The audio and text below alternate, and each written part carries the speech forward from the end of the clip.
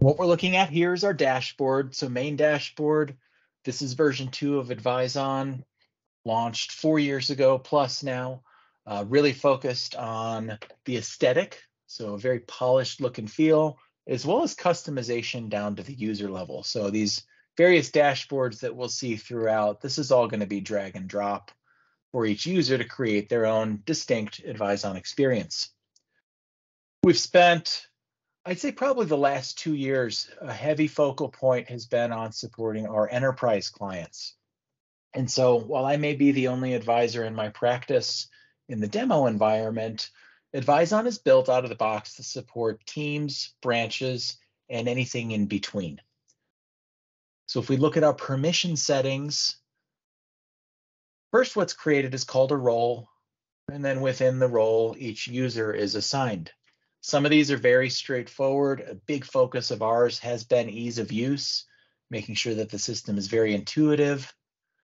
Some of these are going to be expandable. So in this example of rebalancer here, we have the ability for standard users to create rebalances or trades, but then they send off to the trading team for execution. From here, we'll look at our ADV compliance dashboard. So all of this information within the system is pulled in and categorized. So whether it's AUM by custodian, ADV asset category, AUM by state, this is all very, very accessible, all exportable to Excel. There's some additional Excel-based views that are available for audit support, for example. So whether it's audit or regulatory filings, we're putting the data at your fingertips for easy access here. We'll move here into our calendar.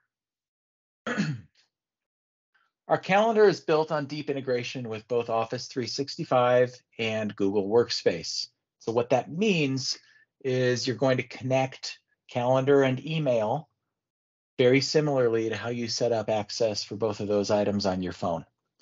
So Office 365, for example, going to function as the back end, and then whatever front end you're choosing to interact with, that's going to be consistent.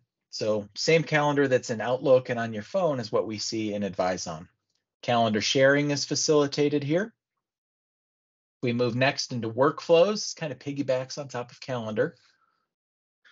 This starts with a template. Templates can then be initiated and assigned to the client in question. Client onboarding is a great example of how to leverage a simple workflow. We have the ability to create these different stages here, but also have what we call decision diamonds. So if different criteria are met, so for example, paperwork is rejected, you could have someone assigned to address paperwork issues. Piggybacking on top of workflows, we have automations. So our automation center, we just keep with the idea of client converted from prospect and onboarding.